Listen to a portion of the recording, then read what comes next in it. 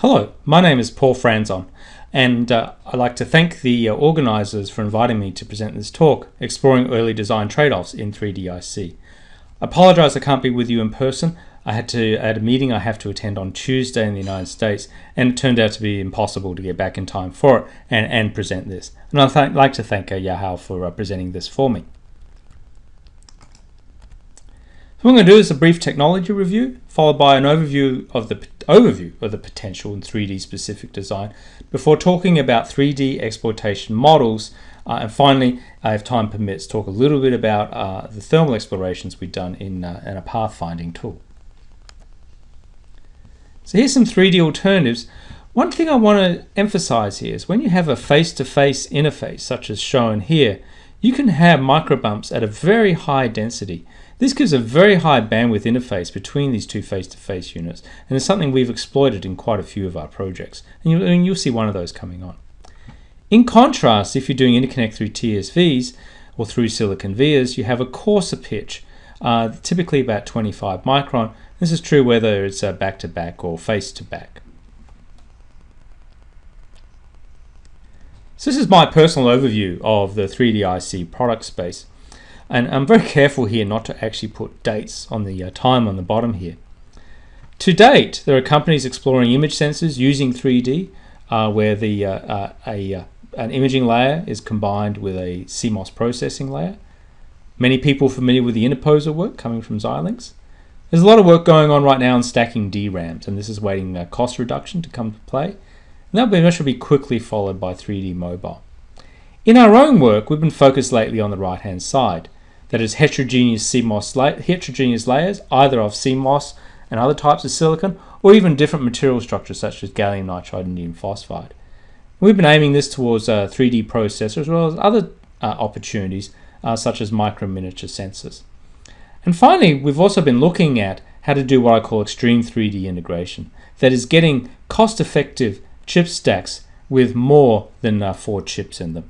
And there's a number of ways and benefits of doing this. In this talk, I'll mainly be focusing on the logic aspects related particularly to 3D processors. So fundamentally, 3D gives you shorter wires, which can consume less power and cost you less. And the particular big opportunity, of course, here is the memory interface, which I'll talk about first. 3D also gives you heterogeneous integration, where each layer is different, or to some possibly can be customized to a particular application. And finally, 3D gives you the opportunity to build consolidated superchips. That is, for example, these 3D DRAM chips, or the interposers such as Xilinx produces, where you can get a effective silicon area that's highly interconnected at a lower cost than if you tried to build it as a piece of monolithic silicon. So first of all, I'd like to turn to the demand for memory bandwidth.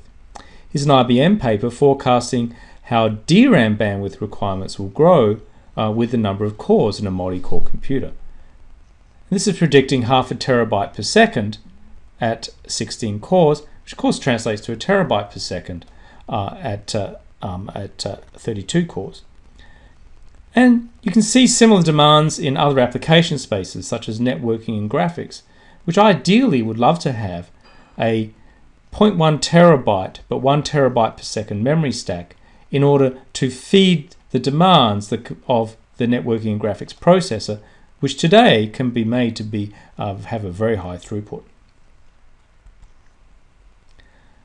Another aspect that's related to this is the power performance of computing. So this is a chart that I like to use that summarizes the energy per operation for different 64-bit operations. I'm not going to go through this entire chart, but I'd like to highlight a few of these.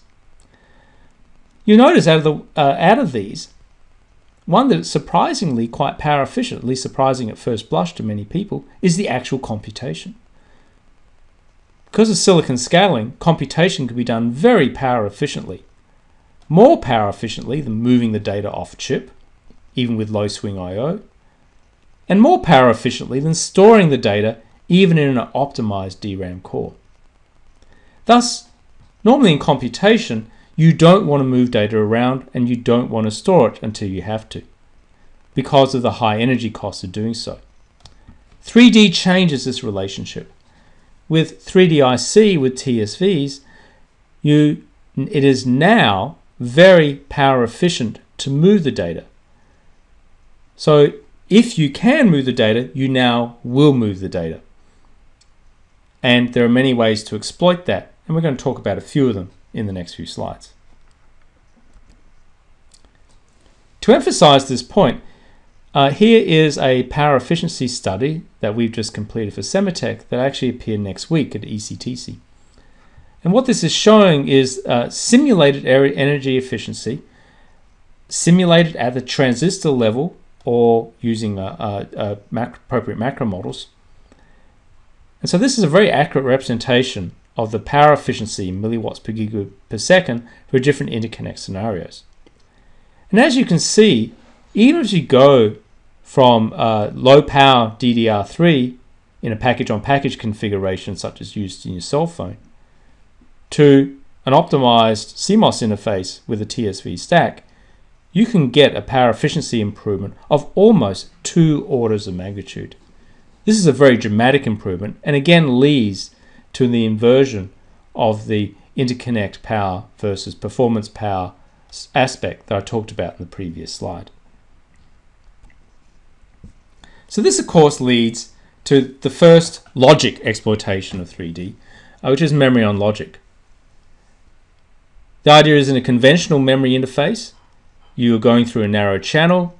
After spending a lot of power stuffing the bits into that channel, you go very fast through that channel, then go through another narrow channel on the chip to redistribute the data on the chip. All this costs a lot of power and reduces the flexibility of access to the memory. In contrast, in a 3D scenario, you treat each bank as if it was an individual memory, or more precisely each stack of banks. So you can end up with what is essentially 8 or 16 memory ports on this stacked memory. You build a wide data port to each of those stack of banks, and you do this wide so you can get high bandwidth through it without spending a lot of power on the interface.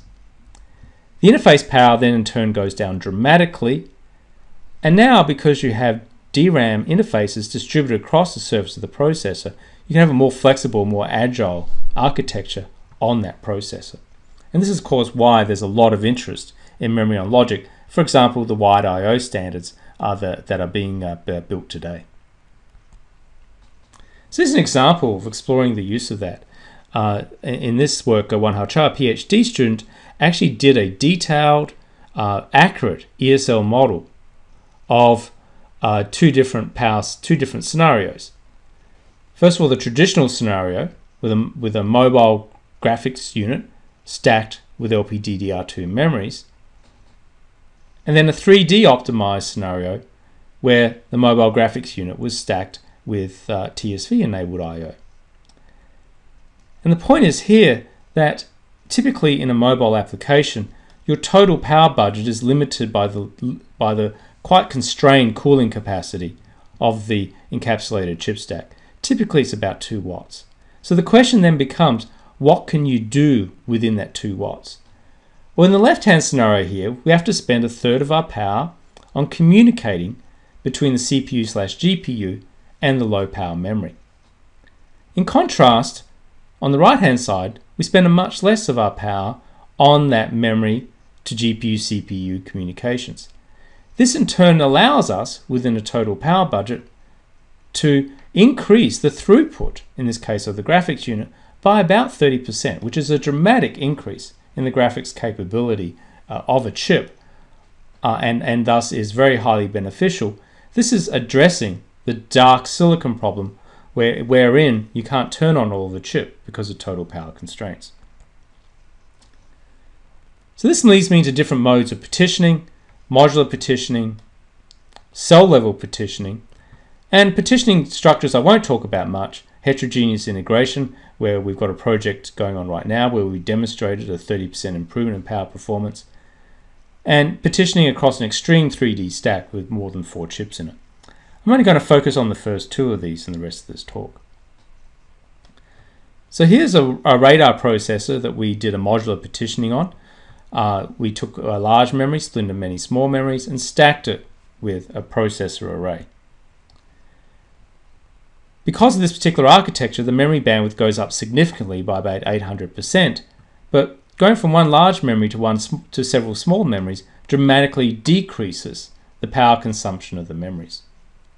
The chip area actually went up because the memories are smaller and thus take up more area in total for the same memory capacity, but we get this back later in a moment, as you'll see. Here's a floor plan of this chip. What is interesting here is because this actually does an FFT process, and because of the way in which we architected the FFT and floor plan the chip, all communications is vertical. When we need to go between neighboring processing elements, we can do it via the shared memories. Here's a comparison of this specific modular architecture in a 3D chip versus a 2D implementation of the same architecture. And the interesting thing is here that because of the much higher interconnect requirements of this architecture, the total chip area, if built in a 2D process, goes up by 25%. And because the wire load goes up, the speed is a lot better in the 3D process, and the power is somewhat better in the 3D process. And this is on top of the power savings in the memory. This is a completely different way of looking at 3D, and that is cell level partitioning. That is, we built two 3D layers, interfaced them face to face, and used an automated tool flow to partition the cells between the two layers. And this has been built. This is the chip. It works out to 10.3 milliwatt per gigaflops. And to make it tractable in a realistic CAD process, we only did clock distribution within one tier, since there's no such thing as a commercial grade 3D clock distribution tool. And that means all the flip-flops are within one tier. This worked out to be quite beneficial. We did several studies comparing 2D and 3D implementations of a chip using this automated partitioning process across a high density 6 micron pitch face-to-face interface. And across this range of structures, we got between an 18 and 35% improvement in the power delay product in each of these examples, which is a dramatic improvement that has come about simply because of this automated flow shortening wires. Finally, I'd like to talk about work we've been doing in thermal system level design. We've put together an entire what we call pathfinding flow, which we call Pathfinder 3D, that goes from a high-level design, including a rough floor plan, and allows predictions such as power consumption, static temperature profile, and dynamic temperature profile through this tool flow.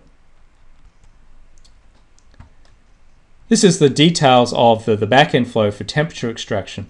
We actually extract we build a thermal model based on the chip floor plan and the technology file, and we can either solve that to get static thermal predictions or transient thermal predictions.